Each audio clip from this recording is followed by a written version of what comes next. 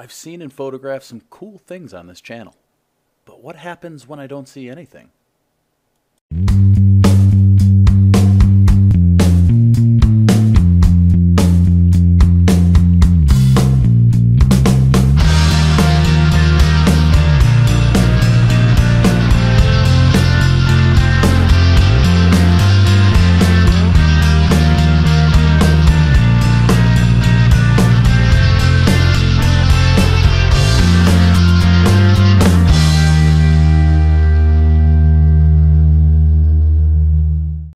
I've been to Point Mouillet State Game Area many times.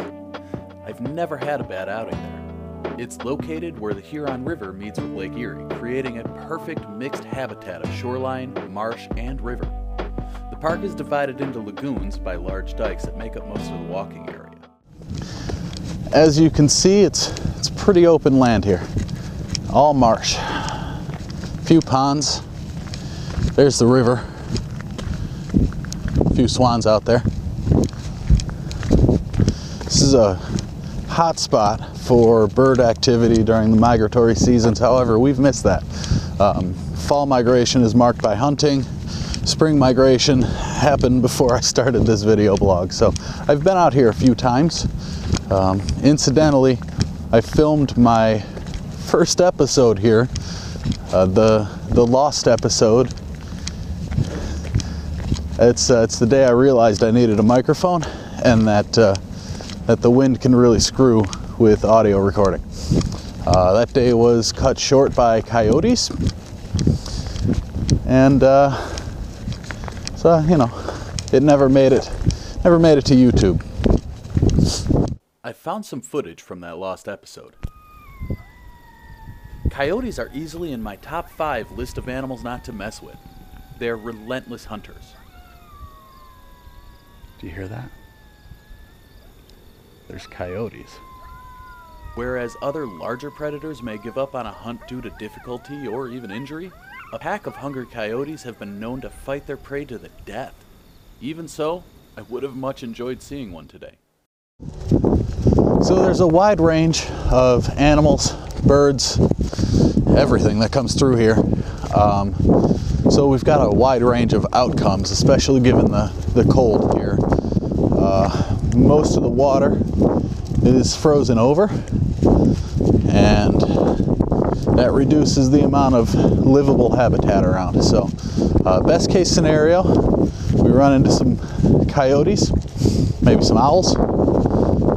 Worst case scenario, shooting landscapes because I don't see anything. Actually, none of those scenarios came true. The light was a little too harsh to take a satisfactory landscape, and I did not come across much in the way of wildlife. Today would be a cold and windy reminder that there are no guarantees in wildlife photography. The sun's come up, and I've been, well,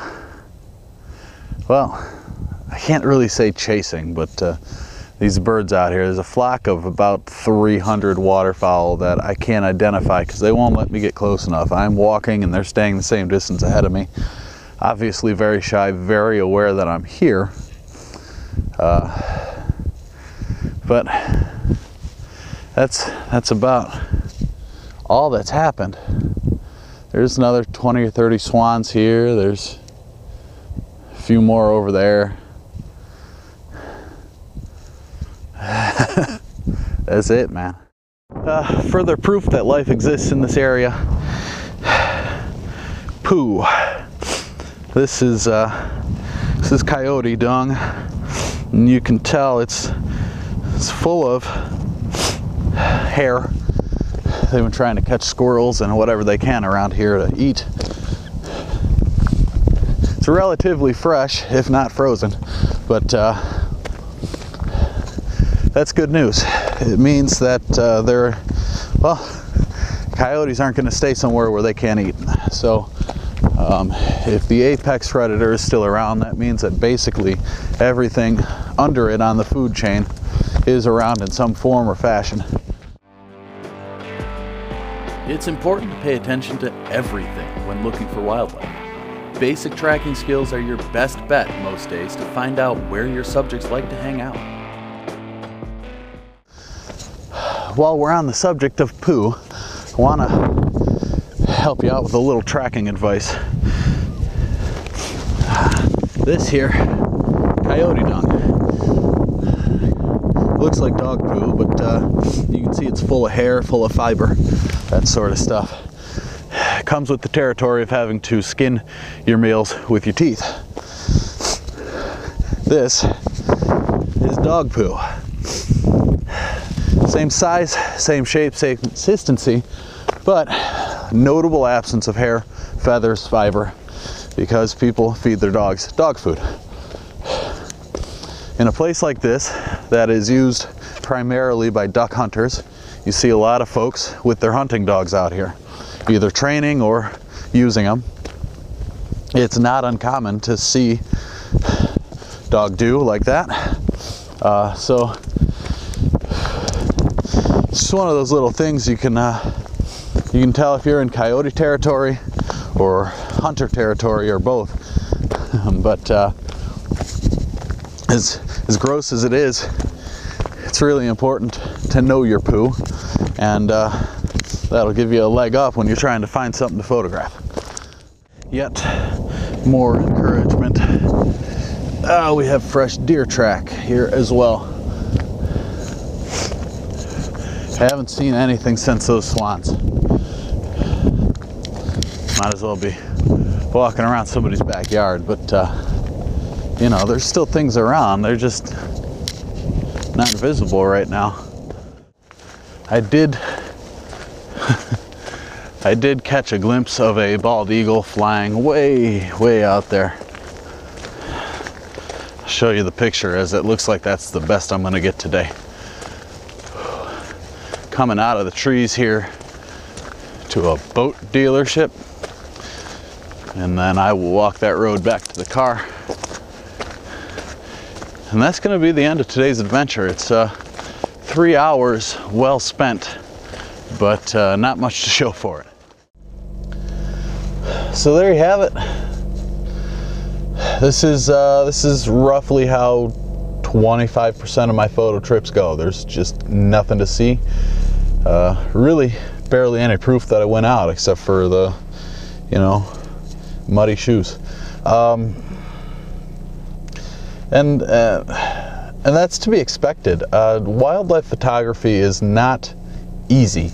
It's difficult, and that goes against the general idea that it is relaxing. It is relaxing. I find it therapeutic myself, but it's relaxing in the way that a difficult crossword puzzle would be.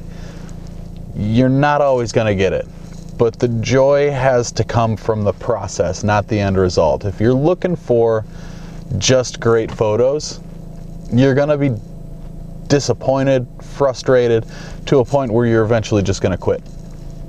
You have to enjoy the process. You have to enjoy the hike, the scenery, the breeze, right? You have to really want to be out, and that makes you want to go out. And you never see anything unless you go out. So the more you go out, the more you see, and it just follows that you'll get better photos when you see better things. So normally I have a big happy ending. There's generally something cool that I've seen. A lot of that comes from the power of editing. You know, I distill my 3, 4, 5 hour hikes down to 8 to 10 minutes for you guys, and you know, this you don't see a lot of the work. I don't want to say work, but you don't see a lot of the boring middle bits. You know, you get the filling, not the pie crust. It's easy to focus on the end result in this game. A beautiful photograph is a worthwhile goal, but I see the photograph as just the end result of a game well played. Great encounters and experiences are my victories. The photograph is merely the trophy I get for winning.